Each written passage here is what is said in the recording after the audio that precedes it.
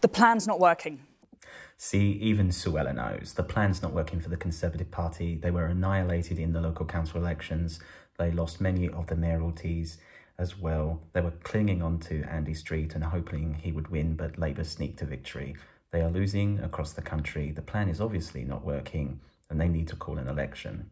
Suella Braverman has come out this morning, all guns blazing. And I despair at these terrible results. There's no spinning these results. There's no disguising the fact that these have been terrible election results for the Conservatives. And they suggest that we are heading to a Labour government. And that fills me with horror. So we can obviously see that if you want to give Suella Braverman some horror, vote Labour in the next general election. But to be honest with you, Suella, it's been 14 years of destruction and 14 years of demise and instability that your party has given the country. You have to expect this was going to happen. And going further to the right is not going to solve it either. I love my country, I care about my party, and I want us to win. And I'm urging the Prime Minister to change course, to, with humility, reflect on what the voters are telling us, and change the plan and the way that he's communicating and leading us. I don't think changing the plan or even changing the leader will make any difference. People are fed up of 14 years of Conservative Party policy and Conservative Party running the country. We want a different country and we want a different way now. So we need to choose a different party and a different management to lead this country onto better things. I don't think changing the plan or changing the leader will really do anything. I think it will just make it worse. I just don't think that's a feasible prospect right now. We don't have enough time and it's impossible for anyone new to come and change our fortunes, to be honest. There's no Superman or Superwoman out there who can do it. Rishi Sunak has been leading us for about 18 months. He's been making these decisions. These are the consequences of those decisions. He needs to own this and therefore he needs to fix it. She was asked about changing the leader and we've just seen her response. She also agrees that maybe changing the leader is not a sensible option. It's a bit too late. There's no Superman or Superwoman. I think the Conservative Party needs something more than Superman or Superwoman really to save them. So just like she said in a Telegraph article as well today, Rishi got them into this trouble and he has to try to dig them out, has to start shoveling, I think was the quote. They're in deep trouble and I don't think Rishi Sunak is going to change course or do anything. He's too weak to do anything. It's only going to make him worse. And actually, I think the Conservatives should actually go back to the centre. That might actually help them a little bit, not going further to the right where you wish them to go. For the people, we're not delivering the policies that people want. And it's a disgrace that we are trailing up against Labour, led by Keir Starmer, who has the charisma of a peanut. Yes, I agree. Keir Starmer's not very charismatic and probably, has the charisma of a peanut. Maybe I can agree on that. But it just shows how much trouble the Conservative Party put the country in and how much people want to have a change.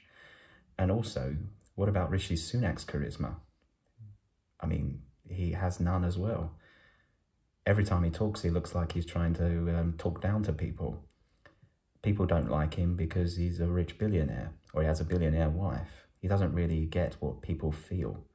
So I don't think he's going to win the election based on that either. If you're putting all your trust in Rishi Sunak, then sorry, but it's not going to happen. Who is overseeing a party which is a rabble of hard left maniacs who would undo Brexit, who would open our borders and who would indoctrinate our institutions and our schools with politically correct madness. And there we have it, Suella Braverman's going down her right-wing nutter route, talking a load of rubbish and craziness. I don't think Keir Starmer is a hard left nutter or anything. I think some people on the left of the Labour Party would like him to be more left. Actually, I would argue that Keir Starmer has taken Labour more to the right and into the centre ground, rather than being anywhere near the left. So she's just using a load of rubbish, really. And if you believe what she's saying, then I'm sorry, but you're wrong. We shouldn't be trailing to the degree that we are against this Labour Party. But given all the turmoil... Well, actually, you should. If anyone's looked at the last 14 years, over the course of the last 14 years and what the Conservative Party have taken the country down, then they should be trailing to the Labour Party. I would argue that the Labour Party should probably be even further ahead. Let's see what she thinks about Rishi Sunak and her decision to put trust in Rishi Sunak when he went for the leadership election. Yes, I do, because I had assurances from Rishi Sunak that he was going to put a cap on legal migration, that he was going to do something about the European Convention on Human Rights, that he was going to fix this transgender ideology in our schools. He hasn't done that. I want our party to win. I want us to beat this feeble Labour Party, and I want... Have you seen how many councillors Labour has now compared to the Conservatives, and how many mayors now are Labour compared to the Conservatives?